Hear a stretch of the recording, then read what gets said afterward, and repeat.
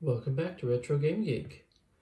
So would you believe I released a video about the LaunchBox, and a few hours later they go and release LaunchBox 1.0 for Android.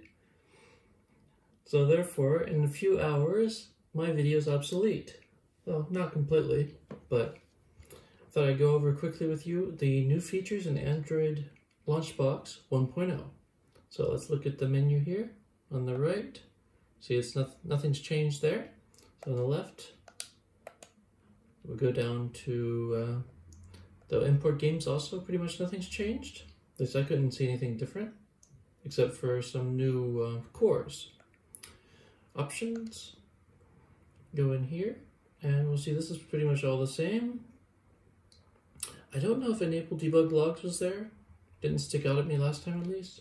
This is a new feature, use hardware decoding for VLC video playback, which also means you can play videos now. As you see down here, you can put in your Emu Movies user ID and password, and then you can download videos of each game right to the device. And then you can test it as well to see if you've entered a valid user ID and password.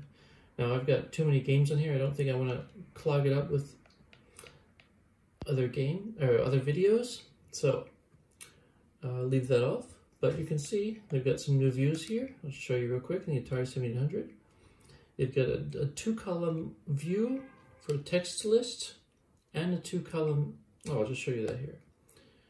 You can say change view, and now they've added this text list with two-column details and wheel with two-column details. And I like this text list with two-column details, and I personally prefer to have the box art and then right next to it to have a gameplay footage or gameplay screenshot. So I'll show you how to set that up. I haven't done that yet in Links, so we'll do that here. I go here to change view. I go down text list with two-column details, and super fast go to view settings, which is a new. I believe this is new. Anyway, it's hard to compare because I can't just go back to where I was before and see the old app. Well, you see here you've got some options. Background fade amount. So here you can choose how much that background will be visible. Because if you put it all the way up, it's a bit distracting, having that picture so bright in the background. Or you can have it set to pretty much 0.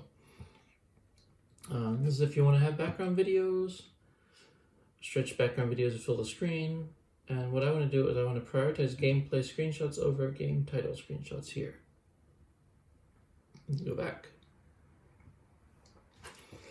And this is what I don't like, is at the time it took to do that, it already downloaded this checkered flag title screen, which I don't want.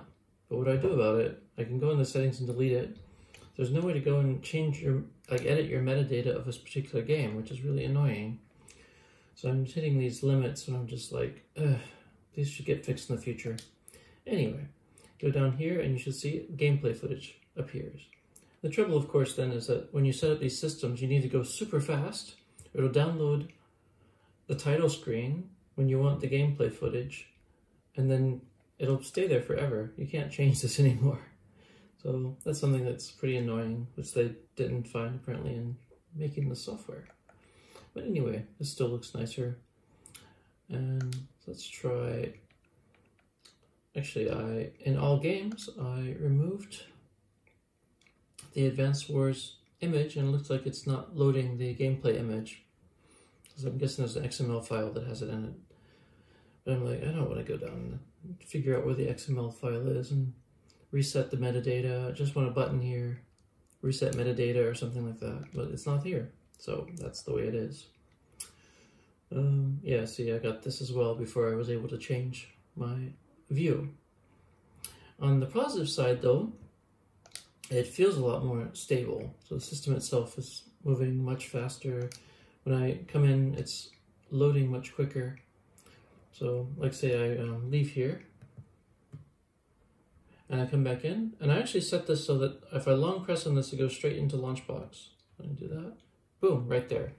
Before it would be a bit of a hassle trying to get back in, a little slow. But that's about it. It's running more stable, so I'm happy about that at least. Hopefully in due time, these issues will get smoothed out, but it's still better than all the other launchers in my opinion. So, hope you enjoyed this video. Like, subscribe, and I'll see you next time on Retro Game Geek.